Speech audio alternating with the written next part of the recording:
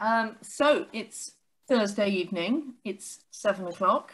Welcome back, I should say, to the first of our new series of RDA 30-minute webinars after our summer break.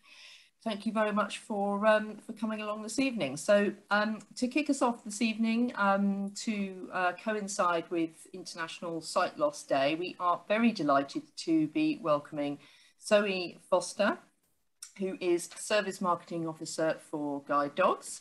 And she's joined this evening. We're very delighted by Mary Leith, and I should say hello also to Chelsea. So Mary Leith is chair of Altrincham and Hale branch of Guide Dogs. And you'll also see Chelsea there giving us a wave, who is her assistant's dog, who's been with her, I think, for about 5 years. So both of those are more interesting than me. So I'm going to firstly hand over to Zoe, who is going to tell us a little bit more about the services that people can access, and an overview of some of the children and adult services. And then I think we'll hear from Mary. So welcome to you, Zoe. Oh, thank you for having me tonight, especially on World Sight Day. I'll just give you a whistle-stop tour of all the different services we have, and then also share some links with Caroline afterwards. So if you'd like to find out a bit more, you can do that at your leisure. And then pass to Mary, who's going to tell you a little bit about her experiences of having a working guide dog, but also her love of riding too. So first of all, Guide Dogs has come a long way. Just last week, we celebrated our 90th birthday, and that's 90 years since we qualified our first partnerships on the Wirral in Wallasey. And from there, initially we started with just a dog service. However, now we're the largest provider of services to children and young people with vision impairment as well. So what I'm going to do is tell you a little bit about our children's services first, and then a little bit about our adult services. So first of all, we have our early diagnosis and family support services, and that can really help when families have concerns about a child's sight. It might be that they need a little bit of support understanding a diagnosis. Sometimes it can be explaining hospital visits and all the tests that a child might have to go through, and not really knowing what those kind of things mean, or maybe some of the terminology. Sometimes it can sound quite complicated.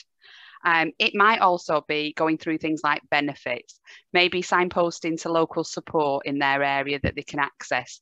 Maybe it may be a family group, maybe a local authority, and also emotional support and practical support. It might be quite a traumatic time, sort of understanding sight loss, and actually navigating what's out there, particularly if you've never had any experience of it. And we're able to give practical support with that, and also give you ideas how to interact with your child, and also access to our other services that may also be of help. We also run family events, and there's a peer support group that people can also access. We also have an education support team, and they help children between the ages of 0 to 25. And that's led by QTVIs, which are qualified teachers of visually impaired. So they've got lots of specialist experience they can give. And their role is to give impartial advice and information to families. It can help them understand what their rights are and what their entitlements are. It can help them maybe when selecting a nursery, for instance, or a school, understanding what support should be provided for that child in those environments as well. And also identifying if there's any gaps that's been sort of missed. They're also able to act as a mediator, and that just helps parents have good relationships with those establishments, and allows us to ask maybe perhaps the more tricky questions on their behalf and help them navigate through that. And again, just giving that support when at times people feel that they don't actually know what they should be entitled to, what they should be getting. So they're able to do that. Last year, we brought out our My Time to Play sessions. So they started virtually as a result of the pandemic, and they're geared towards children who are aged 0 to 4. And what they do is they support parents and children to develop practical skills through play. And they're based around maybe a sensory story and related activities. So it could be craft activities, it could be yoga, it could be songs, and all using things that you might have around the house and that you can access very easily. And these activities are all with a view to achieving developmental goals for those individual children that are attending. It also allows people to meet other families in the same situation and get a little bit of peer support. Now, as I said, the sessions are being virtual up to September of this year, and now we're starting to introduce them across the country as face-to-face sessions. So you have a total of 7 sessions over 14 weeks, so that every other week, and it allows families to put into practice the things they're learning along the way on that week where they don't have a session. And they cover the 5 areas of development. So that's concept. So it could be the concept of time, when you play, when you eat, when you sleep. It could be sensory skills. So touching things, learning about sound, maybe about textures, and encouraging children to explore and the environment around them. It might be fine gross motor skills, developing a range of movement, which could be rolling, it could be crawling. Things like self-help, so maybe feeding and dressing could be incorporated into that. And communication, which is the key thing, because 80% of learning is visual. So what we need to do is encourage good communication to allow children to understand the world around them, but also support parents in doing that and giving them those skills that they need to be able to do that well and help that child develop. We also provide mobility training and life skills. And we do that through our local authority contracts in some areas, or sometimes families buy that in through a child's budget. And that's looking at things like mobility in terms of learning routes, maybe using a long cane. It could be life skills such as maybe going to the shops, paying for items. It could be cooking and baking and learning all those skills that are associated with that. So it can cover a wealth of different things for that individual child. We have another service which is Custom iBooks, and that's where we have over 4,000 book titles that families can access, and it's free to join up. And you can request books in your particular font style, whether it's a particular colour of paper that you would like, particular binding, maybe a spiral bound book, for instance, and also spacing. It could be in Braille, and all those books are produced at the cost of a regular book that you will get in a bookstore. And they also include fiction, non-fiction, but also textbooks and educational books are also on that list for families to access. They're also available to children with dyslexia, so it's not just visual impairment, that service. Children with dyslexia can also access them too. We also have our Buddy Dog scheme, which is for children aged 5 to 18 years. And that's a dog service where a trained, friendly, what we call a pet dog is put in place. And it's to encourage well-being and confidence within a child and that dog. So they build a relationship. The child might help feed the dog, look after the dog, play with the dog, all with a view to sort of increasing emotional well-being and allow them just to develop a trust and a bond and have fun with that dog. They're looked after and paid for by the family, but Guide Dogs remains ownership of that dog, just to ensure that it's being looked after in the way it should be. These dogs don't have any access rights like a guide dog. So they would only get goodwill as a pet dog would when out and about. We run discovery sessions on a regular basis across the country in the form of webinars that people can access, and those tell you all about the role of a buddy dog and how it might fit into a family, and look at all the different benefits and some examples of families that have had one. And we also have technology and sensory grants available to children with visual impairment.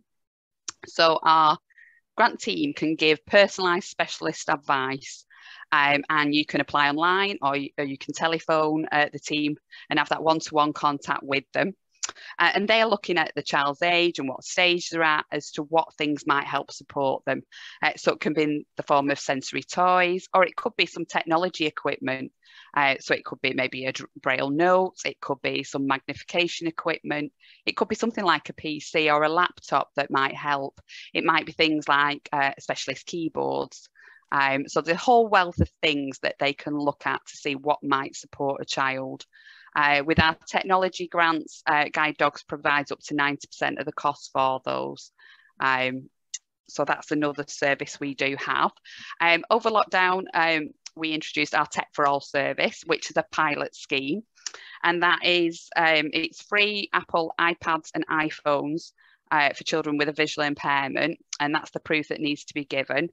So it's for children aged 3 to 18. So for primary age children, it's an iPad, and for secondary school children, they're able to choose from an iPad or an iPhone. And Apple equipment's been chosen because it's got really good accessibility features that are already built in, so magnification, speech, and so on.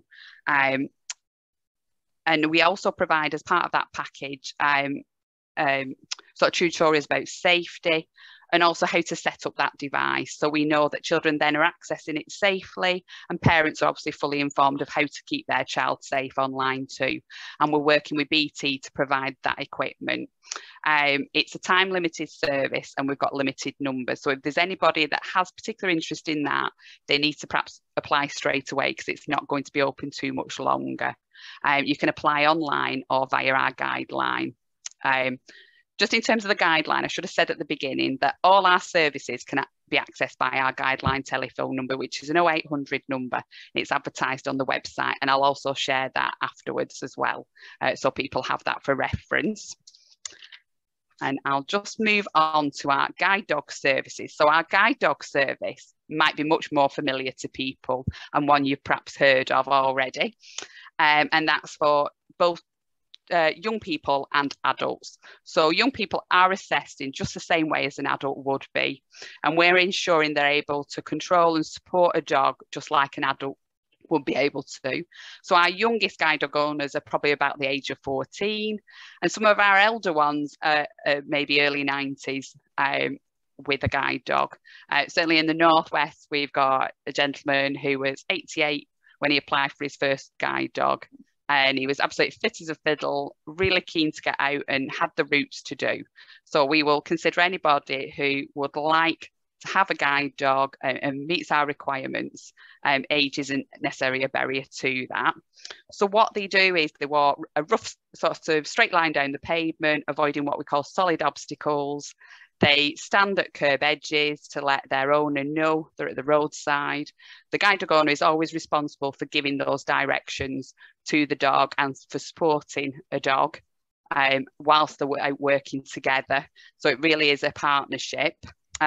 What we're looking at is for somebody to walk roughly about 40 minutes each day, or about a mile, having those routes to do and the want to do routes, working a dog for 5 days a week to maintain that training that they have. And we say who can have a guide dog is somebody who's got a visual impairment and it's impacting their ability to travel and move around safely and confidently. And we'd like them to obviously give that dog a good quality of life and follow the training we're able to provide when training them together. We also have companion dogs, which is perhaps a little bit similar to the buddy dog scheme, but for adults. So again, it's to give confidence, companionship, responsibility to an adult with sight loss. There's various pilots across the country at various stages. So again, that's something else people can express an interest in. If maybe a working guide dog is not for them, but actually they'd like that companionship from a dog. And just finally, very quickly, I will mention our My Sighted Guide service, which is our adult non-dog service. And that's matching a person with a visual impairment with a volunteer who's able to guide them around doing what we call the nice things in life. So it could be doing activities such as maybe going for a leisure walk and going for a coffee. It could be perhaps going to a museum or a gardens. Anything that's social that isn't sort of life dependent, such as shopping or medical appointments, could be considered. And again, that's applying through the guideline. to access that service or online, and we have lots of information too. Just in case anybody would like any information about hints and tips of how to guide somebody with a visual impairment, we've got information on the website, and we also run what we call friends and family courses too that have been online, and we do them in person in normal times. And that again is looking at how to support somebody with a visual impairment, getting out and about and in the right way and not manhandling anybody. And I think that is a whistle-stop tour of everything. And I will pass you to Mary, and she'll tell you a little bit about her experiences. Hello, do I start? You can start now, Mary. We can all hear you. Thank you. Thank you. Hello, everyone. I'm sure I can't see any of you actually, but I'm sure there's people there that I do know. Chelsea's gone off to her bed. Chelsea, come here. Come here. Chelsea is... she's 7.5. She's my third guide dog, and I've had her 5.5 years, and I've been very, very lucky. I was registered blind, and then I got a dog a year later. So in 2006, I got a dog. I was registered blind in 1990, but I was able to keep working till 2005. And I got my first dog in 2006. So, and I've never looked back, really. She's given me the confidence to go on and do other things. All my dogs have been female, actually. Black Labrador, German Shepherd, and now a Golden Retriever. And I used to ride when I was young. For years and years, I had my own horse. But I was what they called a happy hacker. But I wanted to try and get back to do it, to ride if I could. And when I got my first guide dog, I contacted the RDA, and they told me that Wythenshawe was my nearest RDA. So I went there, I started there, but I wasn't there very long. I moved on to Mid Cheshire RDA. And I stayed with them for years, and until, you know, they had to close because the place where they were, the lady was retiring and selling up, and they're now setting up in a new place. But I ride now with able-bodied people, but I'm still very attached to Mid Cheshire and the RDA, because the guide dogs and riding for the disabled, they changed my life. They really did. They give me pleasure every day. And I'm very lucky. I'm able to ride twice a week. I do dressage, which I started to learn from going to Mid Cheshire. And they really encouraged me, and you know, they taught me really everything I know. And I used to go for holidays to Clwyd. I've been there, that was wonderful. And they also encouraged me to go on. I went to Talland, I go there, I've been there a lot, having lessons with the Huttons, Pammy, Pippa and Charlie. Charlie used to call me Mary Dujardin, just for a joke. And he said I was the easiest person he's ever had to teach, because whatever he told me to do, I did it. And he said, I never argued, I never, you know, did anything different. I did what he told me to do. And I love going there, and they're wonderful with me. And I've always taken my dogs there as well. The first dog, Karin, she was wonderful. She went there, and she used to run loose with the rest of the yard dogs while I was riding. And one day I was having a lesson, and Pammy Hutton shouted, "Get that dog a horse." And Karin had gone up on the mountain block and she was looking for me, you know, over the arena. She didn't come into the arena, but she was just checking where I was. She would always keep coming back and finding out where's mum. And it was so funny. Everybody laughed because Karen, the black Labrador, was stood there ready to mount a horse. So that was really good. But the guide dogs gave me the confidence to take buses and go to ride, and you know, they'd stay in the classroom or in one of the offices while I rode, and then they'd guide me back either to the bus or to the railway station and back on the trains, and I used to do that regularly. Now where I go to a place called Cheshire Riding School, and there's no public transport. I can't get there with the aid of the dog. So I am reliant on my husband to take me there and walk the dog on the land while I ride. But, you know, it can't be helped. That's just the way it is. But they've given me such confidence, and I did not last week, 2 weeks ago, I did a freestyle dressage to music, the first one I've ever done. And when they asked me if I'd do it, I said, yes, I'll do it, yeah, thinking they'd give me a test and give me the music and I'd just learn it and do it. But oh no, she said, you find your music and let me send it to me. And I'm not into music, but my husband found a suitable piece for walk, trot, canter. And it's really good, actually. And then she said to me, now do your floor plan. So I had to get that done. Anyway, I did it. And it was my first one. And I had no time to warm up. I had 2 minutes on the horse to warm him up. And I did it. And I came 6th out of 13. And it was really good. But I really, really enjoyed it. And I'm doing another one at the end of the month. So I'm going to... Mary, can I just jump in and say very many congratulations on that. It's your first competitive effort. I think that's absolutely amazing. And I can see somebody's just asking here, did you, so somebody says, wow, did you video it? I think everyone's hoping that they can see how you no, I didn't.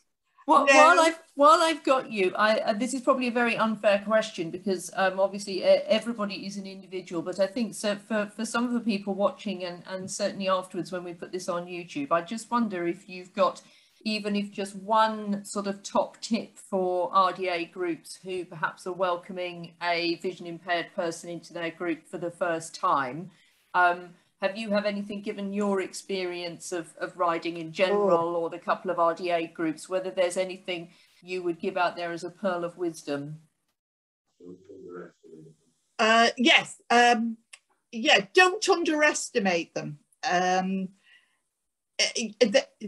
You know, if they say I can ride and things like that. I've only been refused a ride once, and that was this year in Wales. I went to a riding place because I wanted to do a beach ride. I've ridden beaches in Australia, New Zealand, France, everywhere, England, Ireland, but she was horrified when I went. When she saw a guide dog, it didn't matter what I said, there was no way she was going to take me out. She was really horrified, this girl. I could see it in her face, and she said to me, oh, I said, you know, I'm a competent rider. You can assess me if you like. I'll come and have a lesson in the arena first before I go. And she said, I'll have to check with the insurance, but I'll get back to you. I will. She didn't even phone me. She texted me and said, sorry, the insurance said no. Now, everywhere else, I've never had a problem. And I rode in Wales. I rode on the beach, you know, through the surf and everything this time. There's a way of doing it. There's, I think the RDA, Mid Cheshire were very good at finding ways round things, like doing a competition. Somebody stands on X and they call now that works for me. I don't want the test calling. So everybody's an individual, and just find out what their capabilities are.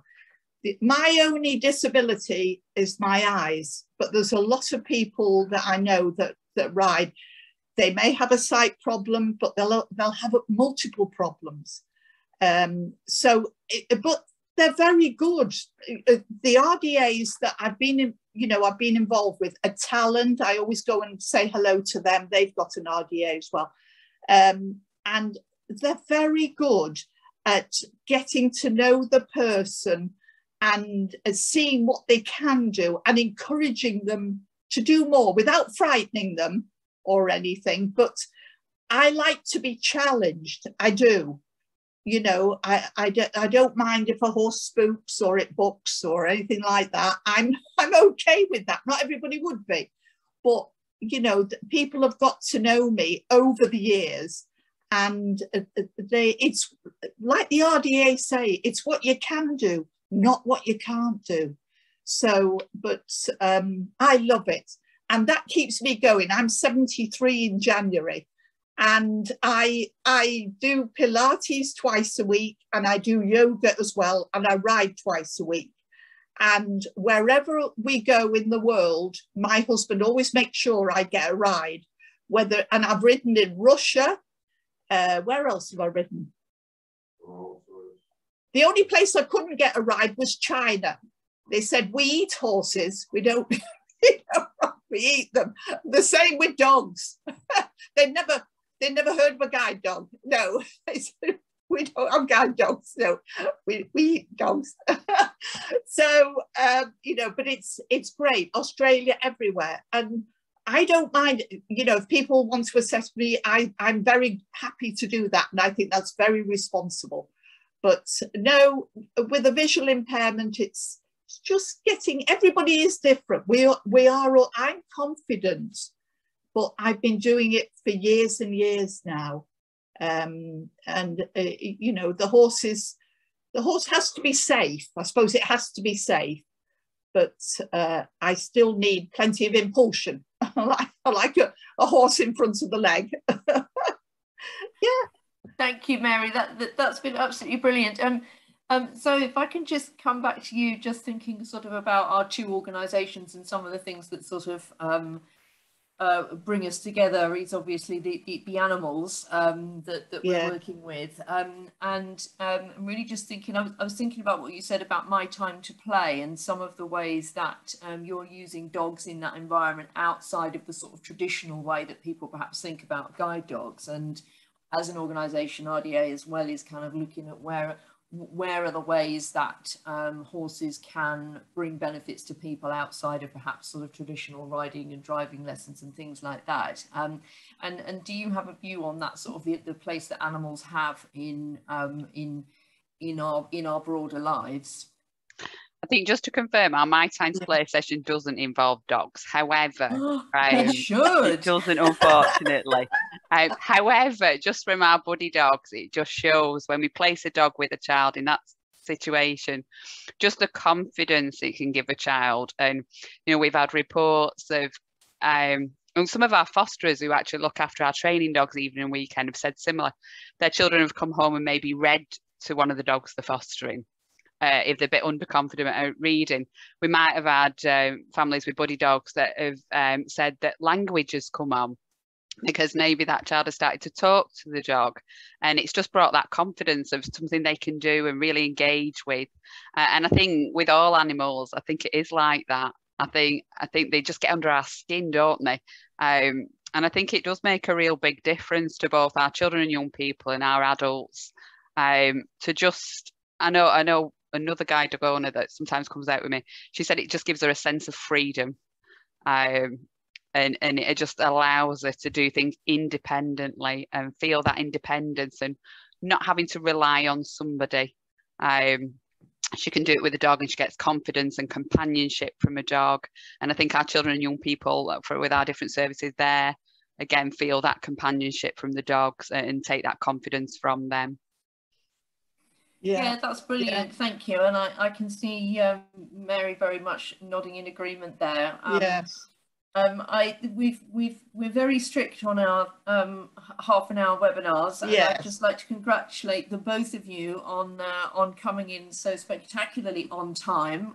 It is exactly past, and so I'm sad to say, because I think we could talk about this and certainly your experiences, Mary, for a lot longer, but we will leave it there. Zoe, thank you. If you wouldn't mind, if you've got anything you want to share with me or pop in the chat now in the way of links, we'll obviously make that available afterwards anyway. But for now, I'd just like to say a huge thank you on behalf of everyone watching this evening and everyone who will enjoy this in future on our YouTube channel. Thank you so much for joining us this evening and sharing that important information, and also your story, Mary, of how both RDA and Chelsea and your other dogs have brought so much confidence to you. So thanks everybody for joining. Some of you I will hopefully see next Thursday. Zoe and Mary, good evening and thank you very much. Bye bye. Thank you. Bye.